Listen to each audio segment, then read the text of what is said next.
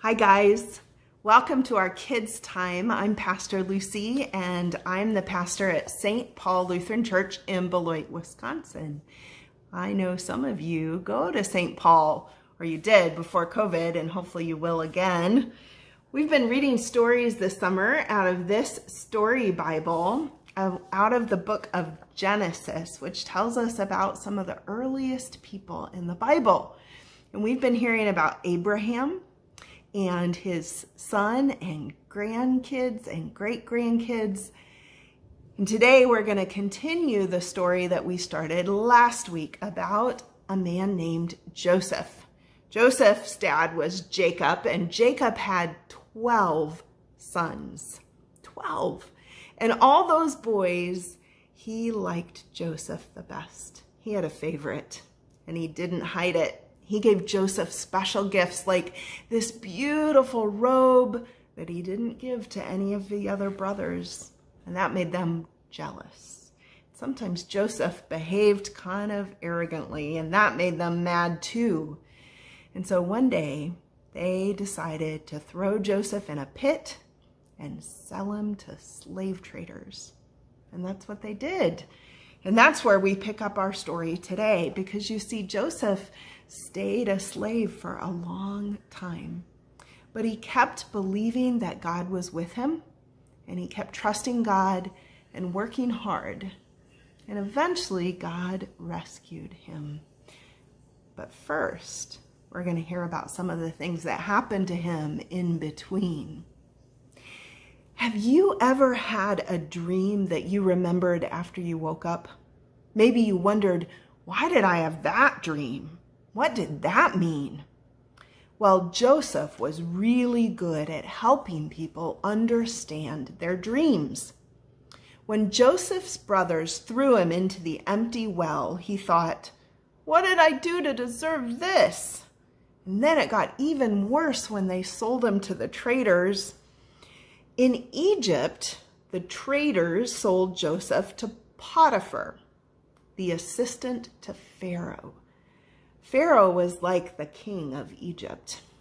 Joseph worked hard. He became Potiphar's assistant, and he was in charge of Potiphar's whole house. Even though he was far away from family, Joseph knew God was with him. One day, Potiphar's wife said to Joseph, I'm so lonely. Will you be my boyfriend? Joseph did not think that was a good idea. He said no. Potiphar's wife got angry, and she told Potiphar that Joseph had hurt her, even though he hadn't. And Potiphar had Joseph thrown in jail.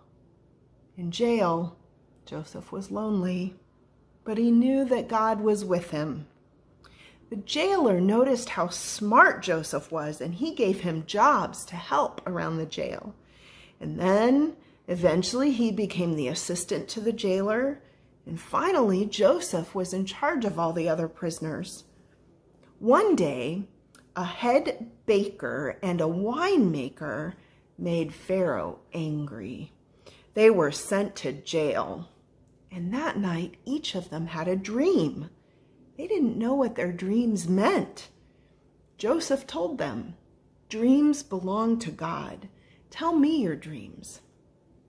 Joseph told the winemaker that his dream meant that he would be out of jail soon. Please remember me when they take you out of jail and help get me out of jail, Joseph said to him. When the winemaker got out of jail, he forgot all about Joseph. 2 years later, Pharaoh had a dream, and he asked all the smartest people in Egypt what it might mean, but no one could tell him what the dream meant. Then, 2 years later, the winemaker remembered about Joseph. He told Pharaoh about him, and Pharaoh sent for Joseph. He said, in my dream, I was standing next to the Nile River. Suddenly, 7 fat cows came out of the river. They were eating grass when 7 skinny, sick-looking cows came out of the river. The skinny cows walked to the fat cows and ate them in one bite, and they still looked skinny. There's a picture. What Pharaoh's dream might have looked like. Pharaoh, said Joseph, God is telling you what will happen. For 7 years, the crops and animals in Egypt will be healthy, and there will be plenty of food. But after 7 years, all the crops and animals will die, and there will be no food. Pharaoh was amazed at how Joseph helped him understand his dream. He decided to give Joseph a very special and important job. Joseph became Pharaoh's assistant.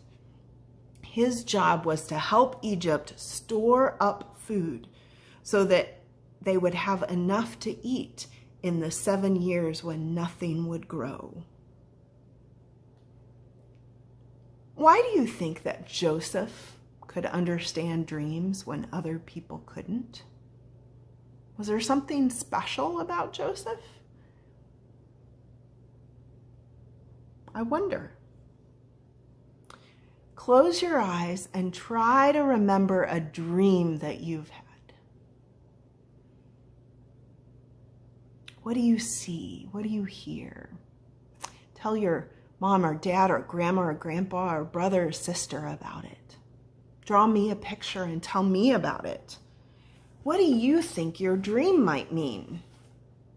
Who could you ask to help you understand it?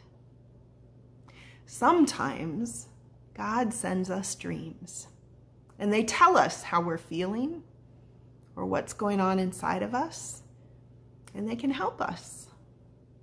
And always, God sends us help. Even when it seems like we're totally alone, God is there to help us.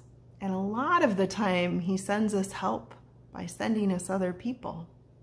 Just like he sent Joseph to help others, and eventually he sent others to help Joseph. So remember, God is always with you, even when you're loneliest. And draw me a picture of your dream. What do you think? I hope you have a great week, and come back next week to hear about what happened next in Joseph's life. Okay? Bye-bye.